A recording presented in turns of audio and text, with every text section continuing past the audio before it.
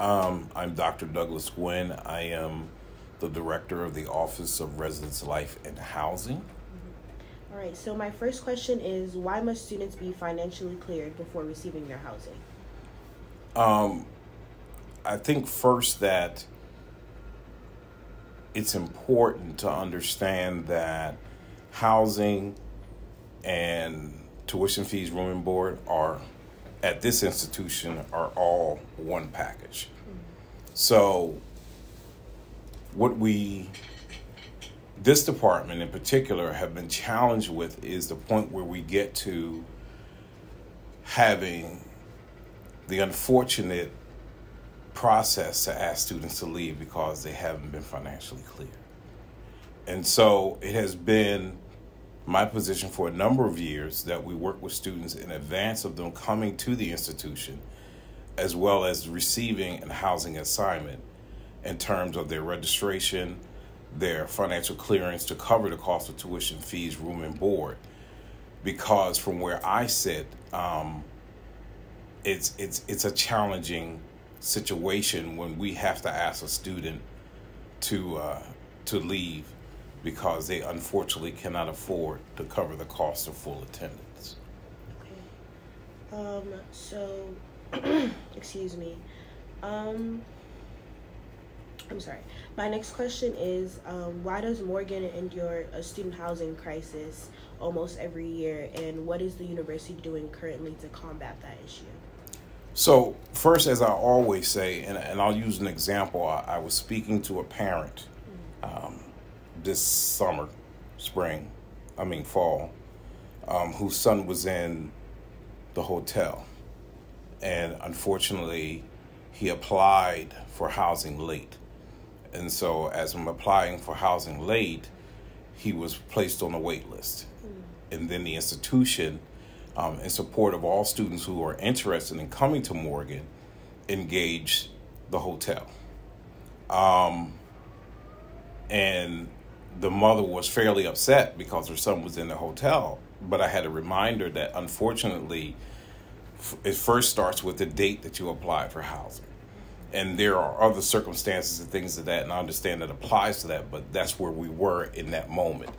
And so in an effort to support all students who are interested in coming to Morgan, we engage in these alternative housing options to support the demand. Now, the demand for housing for Morgan has been incredible. Morgan is number one in a lot of areas and a lot of arenas in terms of their enrollment.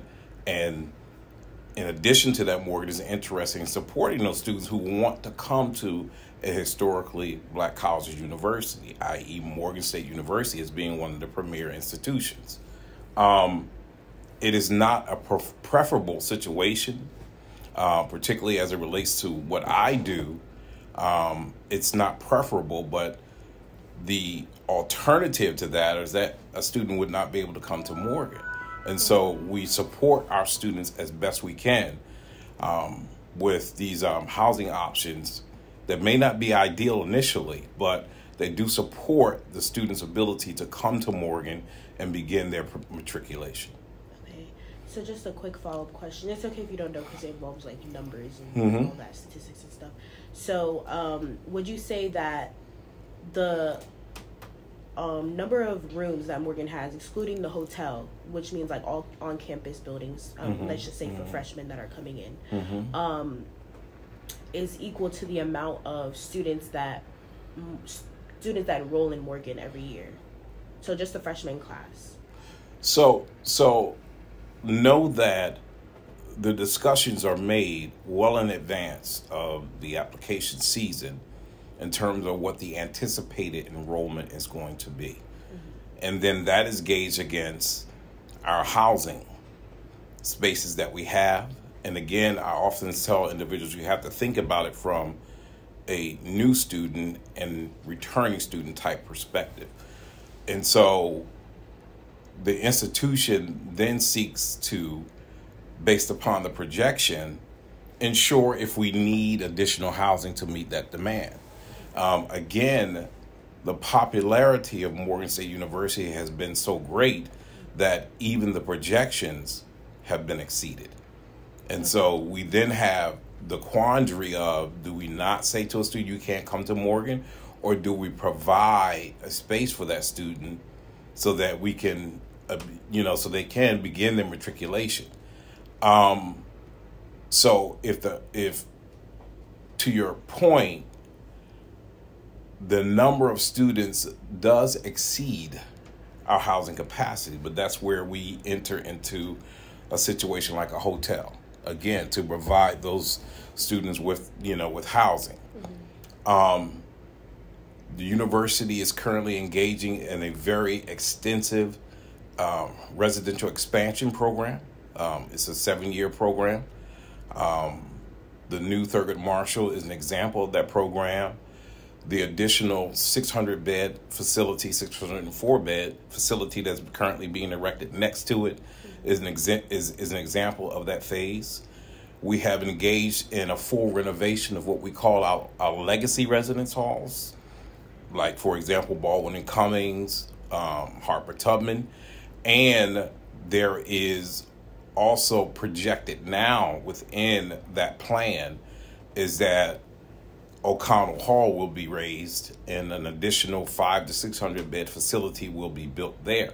Now, it takes time to build the building.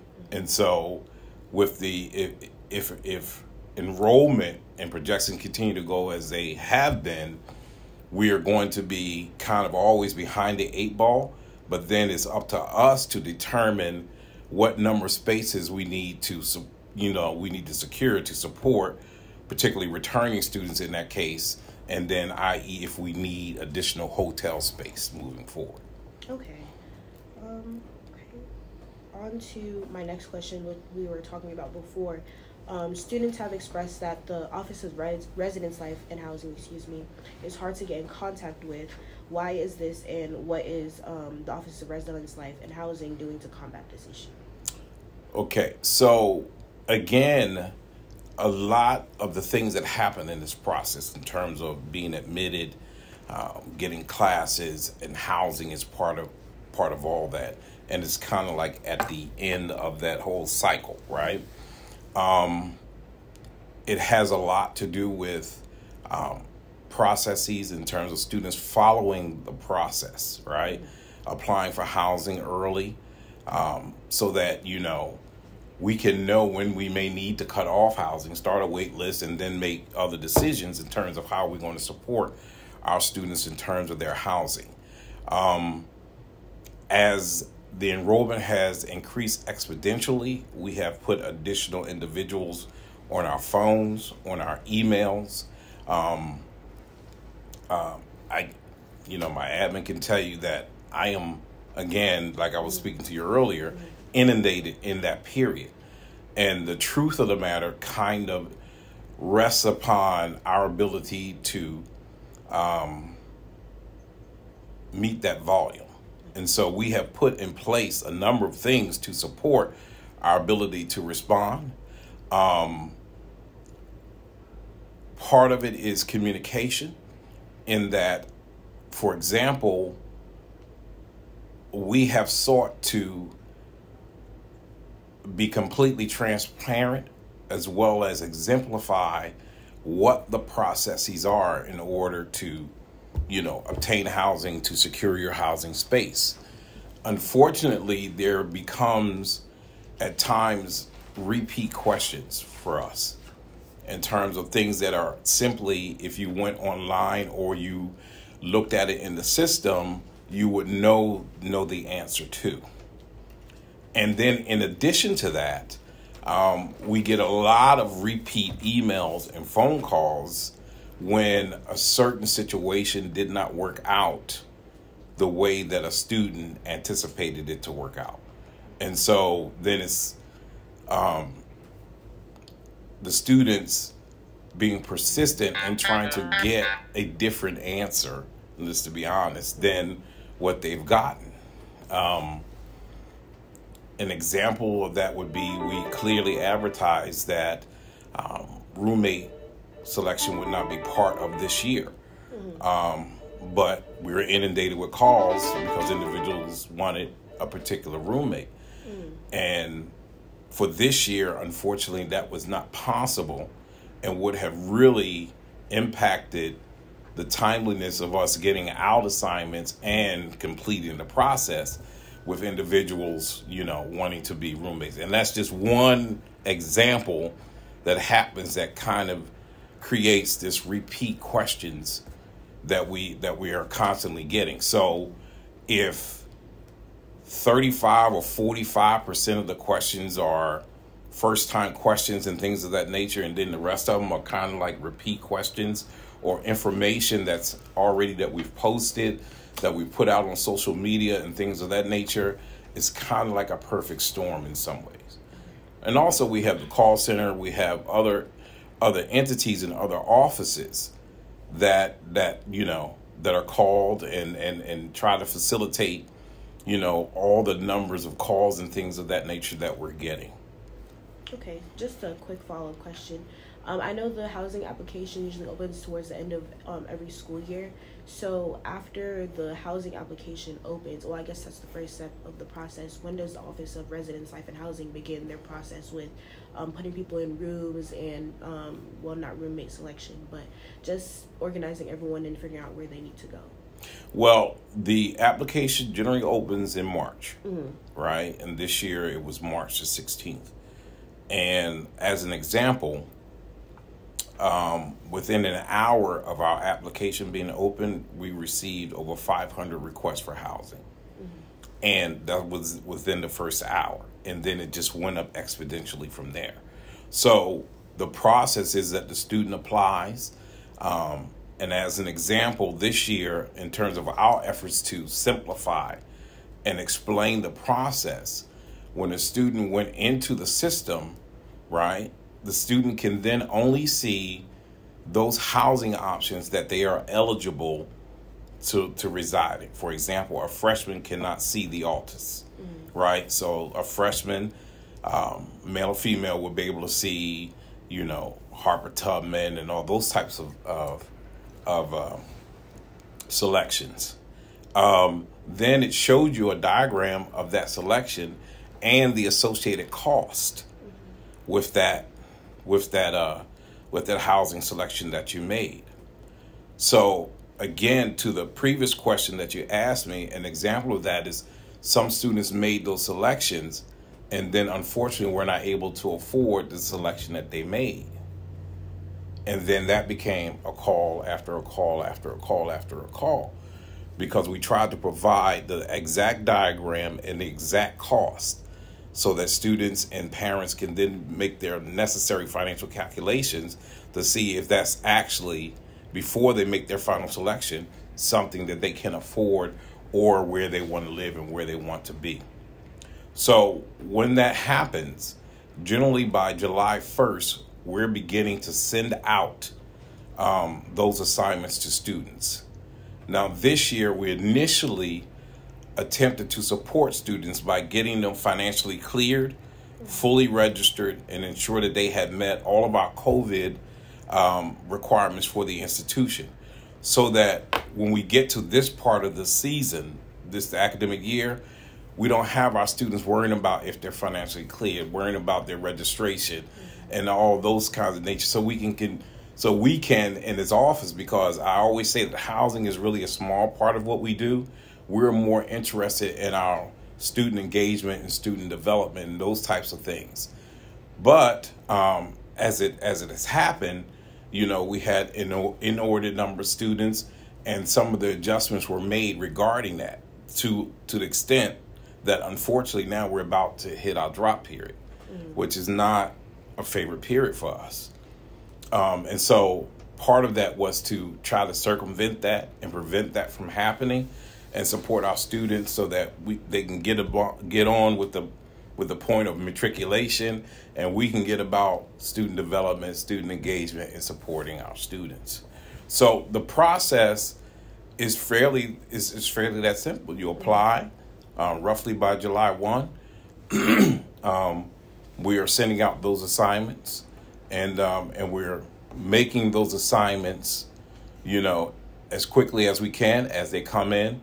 And in this case, for this year, in the beginning, as they clear, again, we relaxed that and move forward with just providing students with assignments. Okay.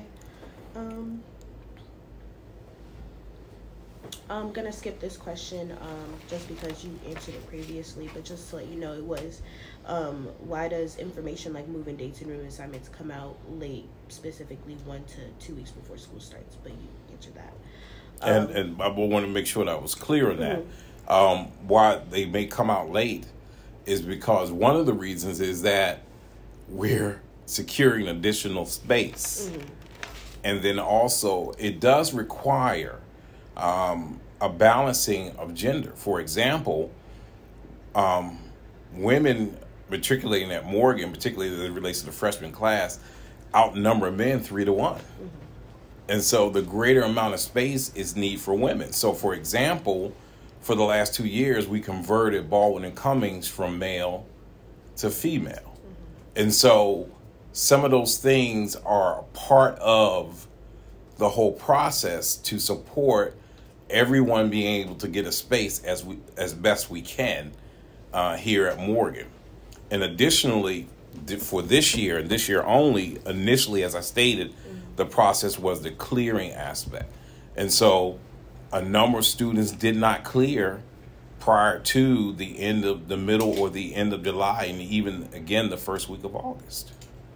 So that's why some of those assignments didn't go out to that time. Now, those students who were already in the pipeline, who had applied, who were financially cleared, who were full-time registered, who had met the COVID, July 1st, we started sending out their notifications. Okay. So my next question is, and we kind of touched on this previously, but why are students, specifically upperclassmen, sophomores, juniors, seniors, living in campus housing? So that means like on-campus buildings in Morgan and Marble Hall, are not allowed to pick or guarantee their roommate? So this year was the first year that we didn't allow the roommate selection process. First, I'll start with some of the changes that were made. This year, the cost of different housing options, like a suite, an apartment, and things of that nature, was differentiated. Whereas before, for example, on campus proper, wherever you live, it was the same price, right? So, but we had the new Thurgood Marshall coming on, which was a totally different price, which is, you look at Marble Hall Gardens and HH Midtown, as well as Towson Town Place and Altus. They're different pricing structures, right? And so some of the challenges, that first being the point, because for the first time we had different pricing structures. The other point is we often were challenged with students following the process of roommate selection. So I may go in, right, because the way we had the system set up is I would go in and I wanted, what's your name? Elijah to be my roommate, right? And the system would allow me to send Elijah an email notification that I'm requesting him to be my roommate. So then Elijah had to respond to that via the system, and then there were exchanged pins so that the system knew that both individuals agreed to be roommates, because we often find people who want somebody to be their roommate, but the person who they want doesn't want to be their roommate, right? And so sometimes where we had is that invitation was sent out, the pins were sent out, but one person in that party did not respond. But the other person didn't know that. You see what I'm saying? Yeah. And so when we get to the end of the assignment process and you found out that that person wasn't your roommate and they had not had that discussion that I'm really not interested in being your roommate, then that became a challenge. Then I may start my application process in March, right? But Elijah didn't start his until July 15th. Well, again, we've already started sending out assignments. And so the timing of matching that becomes almost impossible because we've moved forward with the process, but one person in that party did not follow the timeliness of the process. And so that was challenging for us to make those necessary matches. And so those are some of the things that we've experienced. And now you add the layer of a different pricing differential and having to clear and having to make sure you're registered and having to make sure that, you've met all COVID requirements may not be a discussion that Elijah and I would be having, and not knowing on either side what may have prevented that. And we are not in a position, and nor will we have a conversation with a student and say, why didn't I get my roommate? And then explain to them, well, Elijah may not have done his COVID. Elijah may not have registered. Elijah may not have enough money for this particular housing option. That's not a discussion that we're going to have. Mm-hmm. So for this year, we didn't do the roommate matching for those reasons and some others. Okay. So this is the second to last question. My next question is what is the worst case scenario you yourself have seen in student housing? And can I ask how long you've worked at Morgan as the director of? I've been the director since 2004. Okay.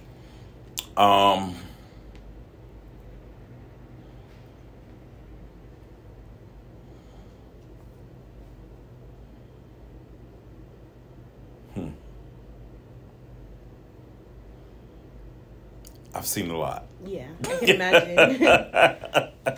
I've seen a lot, but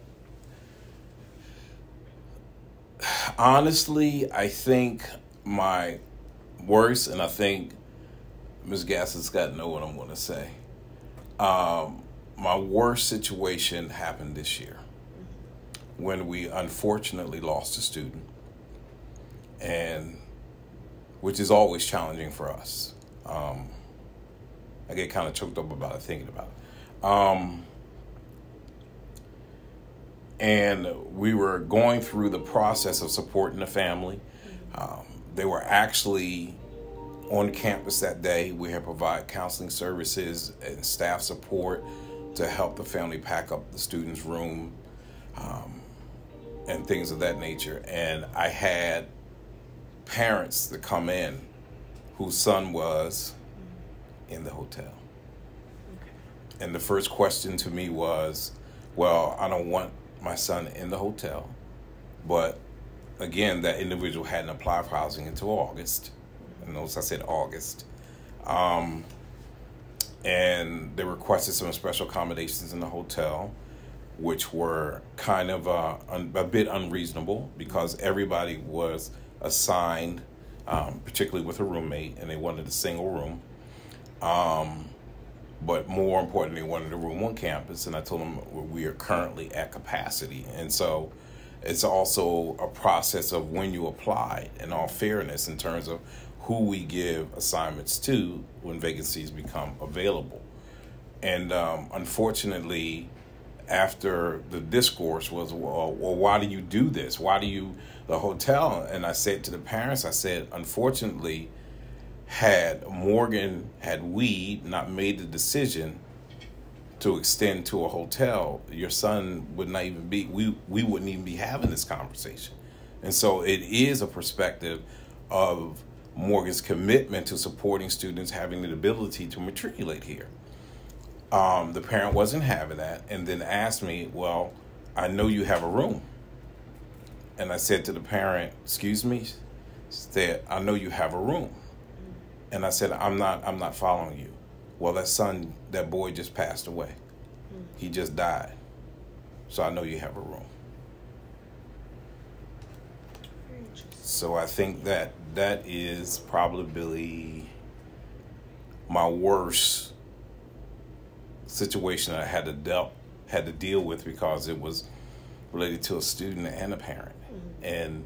And that level of insensitivity has been something that, to that level, I had not ever experienced before. Mm-hmm. So that, I would say, is probably my worst day. That's understandable. That was the a student that passed this year. Was that freshman week? Because I know there was like some scores, but I never like personally heard anything else about it. Okay. Oh, thank you for that. And then we're on to our very last question. Okay, yes. So recently, resident assistants from residence halls all over campus and some campus contracted buildings have went on strike due to no pay. Do you have a comment on this situation, and can you tell us if this is a recurring issue every year, and what did the university do this year to solve that issue? So, in my time in this space, that is something that we have never experienced before. Unfortunately, this department was challenged with the processing of RA and DA compensation, which was most unfortunate. Our student staff expressed their displeasure, and rightfully so. And the institution as a whole, collectively, including Dr. Wilson and Dr. Banks, came and met with the students to try to rectify the situation and provide some levels of mediation in terms of compensation until the matter could be rectified. So the matter has been rectified in terms of, their pay and their compensation, ensuring that we make sure that that doesn't happen again. And we have, as the president has directed, supported our students in that period, in that gap period. We are monitoring our students to ensure their support in terms of the process of being financially cleared, because what you may not know is some of the students use those funds to support their ability to cover the cost of attendance. So we are working with those students to ensure that they are supported in that. And to my understanding and with my discussions, we are back on track.